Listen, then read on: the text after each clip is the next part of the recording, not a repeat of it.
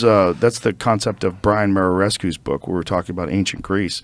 Brian Murarescu, who's a scholar who did all this work on Eleusinian mysteries, and that during ancient Greece, what these people were drinking when they were drinking wine mixed with psychedelics. And they've found physical evidence in the ceramic vessels that they used to hold the wine. They found evidence of ergot and other psychedelics. All right. Here we go. And that thank you. That this has actually now become a field of study at Harvard because of his work and his book. And when he came on the podcast and talked about it, it's so. Cheers to you, sir. Thank you. Cheers. Cheers. It's such an interesting subject to come from an actual intellect, and he's hardcore intellectual, straight laced. He doesn't do drugs, never done anything, hasn't had experience before. He's just relaying this in terms of like human history, and that it seems like that was the birth of democracy. That was the birth of all these different complex societal structures that we still enjoy today, which came out of ancient Greece. Yeah. Most likely came out because of these psychedelic rituals. And he's never tried them? No, he's never. He wants to, and he will eventually, but he wanted to make sure that he wrote this book as a very straight-laced academic. Interesting. And he's brilliant. He's the perfect guy to relay it because he was obsessed with it for over a decade. And initially, his initial obsession with it was ridiculed.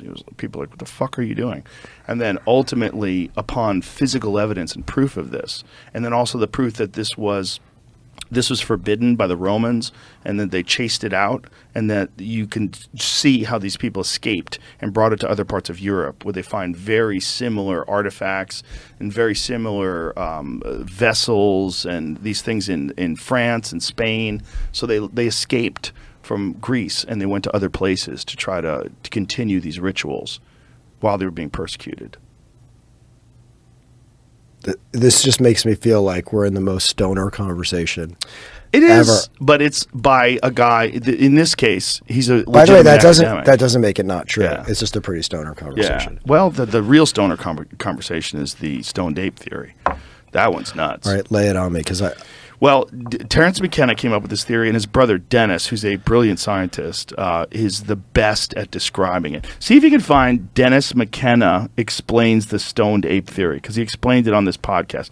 He'll do a far better job of explaining it than me, because he can tell it to you in a way where he understands how the psilocybin and the psychedelic compounds impact the human neurochemistry. Mm-hmm. So the way he describes it is like he's an actual scientist.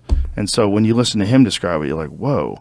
I know there's a video of that out there from him on the podcast. But his brother came up with the idea that when human beings existed in the rainforest, when we were, ancient primates, that the rainforest receded into grasslands, and as they did, human beings experimented with different food sources. And one of the things they did is they found where ungulates would leave their manure, these mushrooms would grow out of them. And they would flip those manure patties over and find beetles and food, and the mushrooms that grew on them, they would experiment with them. So